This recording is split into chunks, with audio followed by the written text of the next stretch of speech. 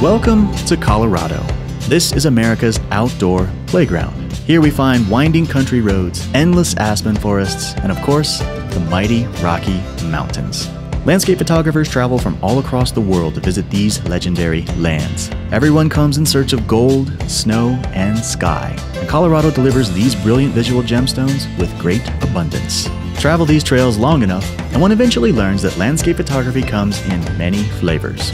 We have intimate scenes tucked deep into the forest, and we have grand sweeping vistas which stretch as far as the eye can see. For the opening portion of our lesson, we will be focusing on the greater landscape. Here we find vast open valleys, endless golden aspen forests, and towering peaks. The air is fresh, the sun is out, and the camera is waiting for the visual feast to begin. Here at the beginning of our adventure, we find ourselves in the foothills of the San Juan Mountains. This range is a subset of the Greater Rocky Mountains. Often called the Switzerland of America, the San Juan Mountains deliver a stunning initiation to our Fall Colors expedition. All right, friends, it is time to talk mountains. We have the absolute trifecta going on right now. Perfect fall colors, beautiful broken clouds, and snow on the peaks.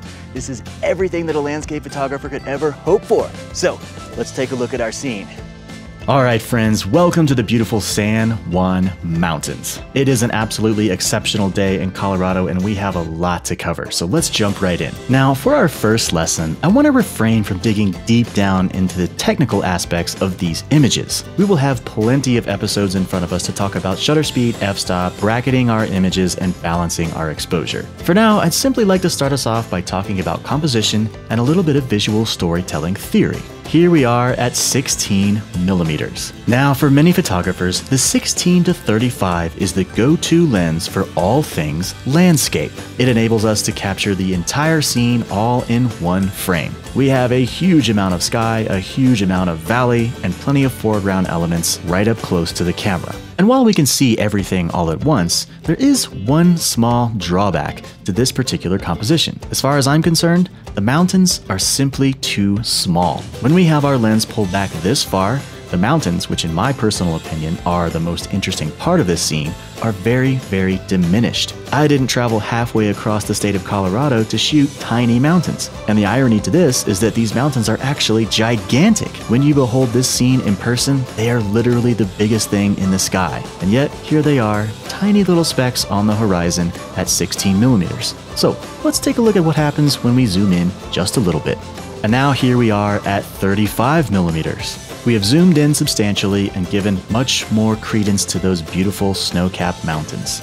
They are no longer tiny little specks in the distance, but rather hold a much stronger position in our composition. And while this scene is starting to take shape nicely, I think we can still do a little bit better. Earlier in this lesson, we discussed the importance of the panoramic format in the world of landscape photography. My personal philosophy is to follow the composition that Mother Nature delivers. And to this end, I see our primary composition residing right down the center of the frame. Not too much sky, not too much foreground, just pure valley, aspen forest, and mountain. Now, let's kick things off with a little bit of inspiration. We're going to take a closer look at some of the final images from the opening portion of our expedition.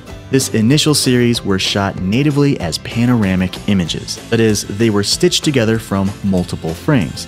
The primary reason for choosing this format resides within the mountains themselves. In the distance, we see a long chain of interconnected peaks. It's kind of hard to tell where one mountain ends and the next mountain begins. They all work as a system, and that system is long and wide. Let's take a minute to see what this composition would look like as a single 35mm frame. For all intents and purposes, it's not bad at all. But now that you already know the full extent of this landscape, are you really going to be satisfied with this tiny little glimpse right down the center? Either way, this mostly just comes down to your own creative preferences. There is no right answer, so don't worry about what other people think. All that really matters is what makes you happy as an artist. And this is where we can begin to take our viewer on a little journey of visual storytelling. For our next image, we move just a few feet to the left. And here we discover a quaint little country road entering our scene. Now, many landscape photographers go to great lengths to avoid including any form of human impact on the composition. No roads, bridges, fences, cabins, nothing of the sort. Nature should be pure and uncompromising, a complete escape from society. This philosophy certainly has merit, and if this is the style that you wish to chase, by all means, carry on. However, if we look at the road as a compositional tool, we can see that it creates a nice leading line which draws the viewer into the scene. It also helps to tell a story.